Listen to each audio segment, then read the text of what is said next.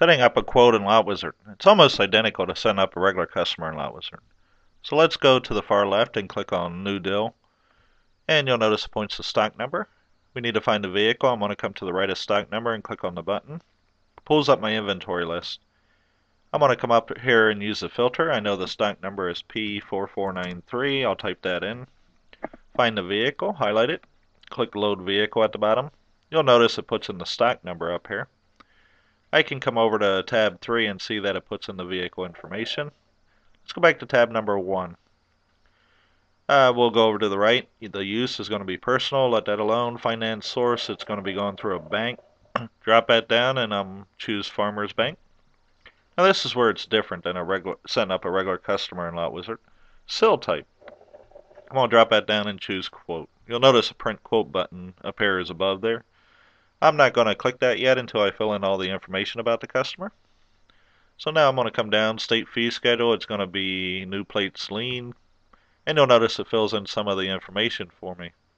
I need to go in and fill in the rest. The trade, we're going to give them $2,500.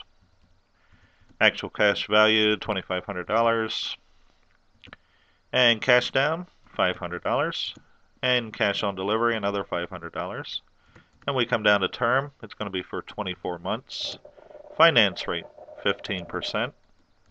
And 30 days of first payment. If we come down at the bottom here, it calculated our payments per month, $167.64. Now I'm going to go over to tab number 2 and fill in the customer information.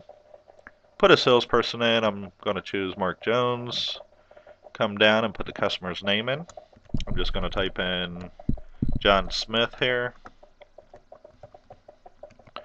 Give them address of 123 Main Street. And if you come down to city, state, zip, you can tab over to the zip code and just type in the zip code. And once you tab out of there, it'll decode the city, state, and county. I'm going to give them a home phone. And that's all I'm going to fill in for now for the customer. Now you can go up to trade and put their trade in, tab number 4. I need to put the VIN in. You can type the VIN in. I'm going to paste it in here. Once you type it in, you tab out of it, it'll decode the VIN. I'm going to create a stock number. And that's all the information I need really to print the quote out. I can go back to tab 1, Financial. Come up to Print Quote. Click on that. First time Print Quote opens, you may want to go down to Defaults and set your defaults. Your default window will open, and you can choose what you want. I print itemized charges at the bottom, itemized down money. Fill in any warranty information that you wish to fill in, and down at the bottom here, these are other comments you can put in that'll print at the bottom of the quote. Once you get this set up the way you want it, you can click OK. And it'll say, do you want to set these changes to your defaults? I'm going to say yes. And the first time you set it up, it disappears. And you need to go back into print quote, but we don't have to worry about defaults anymore. They're already set. So you'll notice all the information is filled in for the customer. I need to put an expiration date. I go 2 weeks out from the date on the quote. So I'm going to come down to June 23rd. And I'm going to come down to the bottom and select OK. And it pulls the quote up. I'm going to expand it here so we can see it. And you'll notice up at the very top here, it puts in the dealership information. And if we come down to the middle, it puts in the vehicle information and the trade information.